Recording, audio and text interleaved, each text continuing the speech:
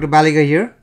This podcast is one in a series of 10 podcasts on medical ethics and professionalism from an outstanding chapter by Dr. C.Ronald MacKenzie, who is Professor of Clinical Medicine and Medical Ethics at the Weill Medical Center of Cornell University. He was recently named the C.Ronald MacKenzie Chair of Ethics and Medicine at the Hospital for Special Surgery, where he practices rheumatology, general internal medicine, and has provided perioperative care at this institution and at the New York Presbyterian Hospital for the last 30 years. By the end of these 10 podcasts, the listener should have a solid foundation in ethics and medical professionalism, and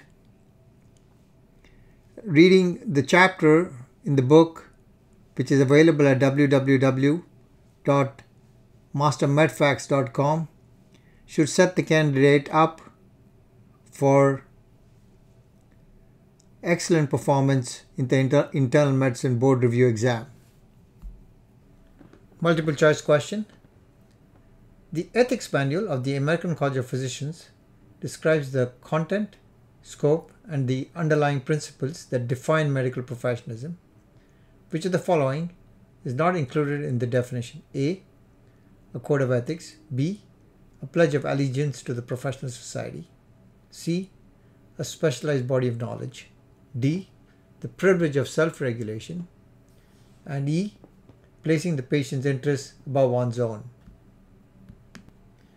And the answer is B. The four components of the definition of medical professionalism include a specialized body of knowledge, a code of ethics, the privilege of self-regulation, and the primacy of the patient. Professionalism, patient care, and the social contract. Of the many commentaries concerning professionalism in medicine, one of the most erudite is that of Jeremiah Barandes of the New York Academy of Medicine, entitled Medicine and Professionalism, Two Central Perspectives, that of professionalism in clinical care, and the previously introduced notion of the societal responsibility of the medical profession are presented. For the individual physician, professionalism is expressed primarily through the clinical interaction, a patient-centered encounter that relies on physician-based characteristics and behaviors, some of which recall the virtues just considered. These include competence, which is a coupling of well-developed clinical skills with the restrained deployment of available technologies; engagement in the clinical transaction, one of which is the primary determinant of care in the need of the patient; reliability, a reference to timely access and help in navigating the healthcare system; dignity in the conduct of patient-doctor relationship; agency, a reference to a commitment to patient's health and priorities; the dual focus on illness and disease, considerations that imply an approach to care that recognizes both the human experience of illness and the biological process that underlie it; and a concern for quality, a reference to the judicious use of diagnostic procedures and therapy. While most would likely agree on the desirability of these aspirational concepts, it is argued that these are not enough. Indeed, a modern conception of medical professionalism must go beyond the doctor-patient relationship, incorporating an explicit recognition of the profession's responsibility to the society at large. Since it is the contribution to a greater public which forms the basis upon which medicine is enfranchised by society, discussions pertaining to ethical challenges facing medicine must also take into account the profession's social responsibility.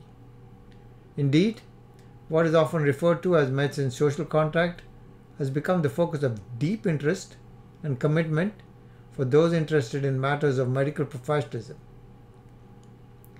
Consider the recent Charter on Medical Professionalism, a collective work of leadership of both American and European medical organizations. In contrast to the covenantal Hippocratic Oath the Charter is more contractual. It's premised on 4 categories, including the advancement of well-being and dignity of patients, improving the accessibility and equality of institutional health services, encouraging principled physician behavior, and fourthly, moving society to equitable positions in distributing health resources. The intent of this charter is to provide a framework for which challenges facing modern medicine can be addressed. Note how 2 of the 4 priorities, improving access and quality and addressing equity in resource distribution, are primarily societal mandates, not focused on the individual patient or the physician. The Physician Charter presents 10 professional responsibilities of physician commitments founded on these 3 fundamental principles. The 3 fundamental principles are primacy of patient welfare, patient autonomy, and social justice. Professional responsibilities and commitments include professional competence, honesty with patients, patient confidentiality, maintaining appropriate relations with patients, improving quality of care, improving access to care, just distribution of finite resources, scientific knowledge, trust by managing conflicts of interest, and professional responsibilities. Taken in its entirety, the Charter acknowledges the physician's duty to serve the individual, that's the patient, while discharging profession's broader social responsibilities. Discussions of the social contract in general and efforts such as the Physician Charter specifically have entered a debate as a consequence of a number of potent forces impacting firmly upon the medical profession. These include technological change and innovation, market forces, bioterrorism, and globalization, to reference a few.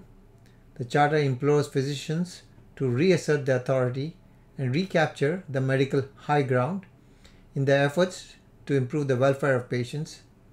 This process will require not only an open engagement with such healthcare participant as the government and managed care organizations, but also a broadening of interest to include an active role in addressing such problems as the disparities of healthcare and life expectancy and the challenge of the uninsured, a problem that has grown inexorably in modern times. The involvement of modern organized medicine into these arenas of healthcare policy is important, as the process will require input that is medically informed. Among an array of considerations, several are viewed with a sense of urgency. These include an enhanced focus on quality, a commitment to cost containment, and a renewed obligation to the health of the marginalized and the disadvantaged. While the response to the Physician Charter is generally favorable, there are detractors who have criticized its duty as opposed to virtue-based foundations and its emphasis on autonomy. In addition, with its reliance on the language of contracts and its focus on physician competence, the Charter has also been disparaged for an inattention to the higher values of medicine, those of beneficence, compassion, and altruism. Further, the Charter's authors have been cited for failing to present a clear ethical conception of professionalism, for various historical inaccuracies, and for blaming external forces for the changes that threaten the system. This podcast is one of a series of 10 podcasts derived from an outstanding chapter on ethics and professionalism by Dr. C.Ronald MacKenzie, professor at Cornell University and rheumatologist. This chapter should provide a solid foundation to the reader interested in medical ethics and professionalism.